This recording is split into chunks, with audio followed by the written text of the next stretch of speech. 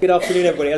Good evening, everybody. As Bryn said, I'm Nick Woodier. I'm weird in that I'm a medic by background, for those who don't know me, and I now work within the patient safety team in the organisation. So I'm patient safety lead. I lead on serious incident and never event investigations, and got into human factors through my time with the simulation centre, but have done my MSc in human factors, which has led me down very much looking at methodologies in support of incident analysis and investigation, and some associated work as well. So just two little things to share, and people who I've met before, I've probably talked about these things to you before because they fascinate me, so apologies if you're hearing the same things again.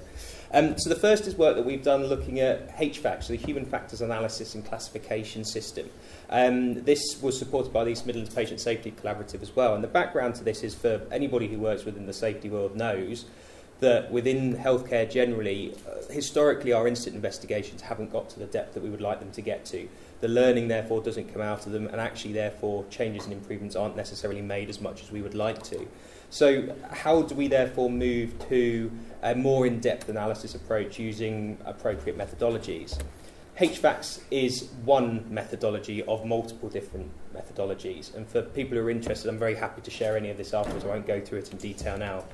But HFACS is a taxonomical-based human factors analysis tool that takes you through a sort of structured approach of looking at an incident from, in the healthcare world anyway, the staff on the front line, through the local area and how that affected the staff and led to them doing the wrong thing, the supervisory local management in that area, and then the organisational management oversight and external to the organisation as well in a structured way. And so the work we did in support of this was to, this coding framework and this whole tool comes out of aviation originally, but adapted it for use within healthcare. And there's a reasonable amount of evidence of its use in healthcare, but we've adapted it to the use in acute hospitals. So we now use this in particularly our level 2 serious incidents as one of a number of different methodologies. This is the one I classically use when I'm investigating, but I'm very familiar with it now. But a number of our investigators across the organisation have become used to it and are using it. And the feedback from it has been generally excellent from the staff who have used it, the feedback from the staff who have been involved in incidents by actually saying, oh, it's nice that you're not focusing on me for once, you're looking at a little bit wider. And actually from our commission as well, who we submit these investigations to. It's a start. And it's an interesting start, and it seems to have got legs, so we're going to continue to use this and explore this. What it also highlights is when we identify things like there's been an error with a medical device or so, it also highlights the need then that we need to take that a step further, get input from ergonomists who have got expertise in medical devices, usability testing, which I certainly haven't got, and bring them in to look at that as a key part of an incident investigation. But like I said, I'm very happy to share that if people are interested. The other bit of work is, I'm sharing this on behalf of a much bigger group, was done with the University of Loughborough with Patrick Watson, one of Sue's colleagues, I understand.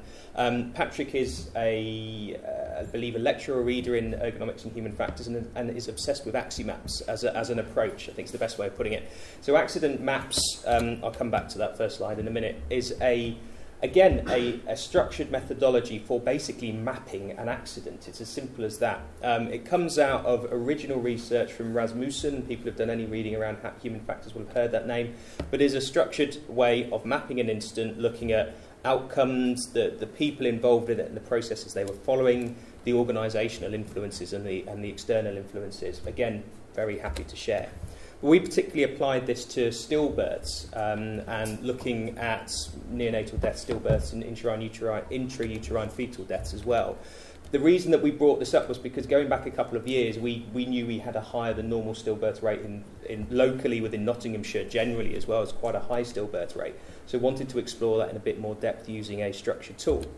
And what we got to was, I'm not expecting you to read this, so don't worry, but this is basically where we got to and where it has developed from, is a participatory approach with local staff, regional staff, national staff to pull together one big, massive Accimap looking at multiple cases of all of the different contributory factors.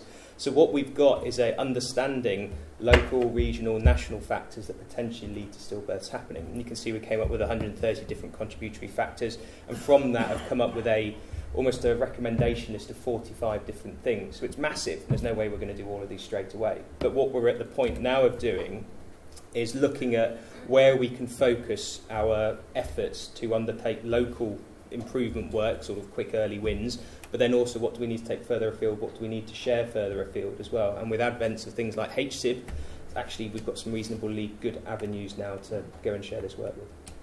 I'll leave it there.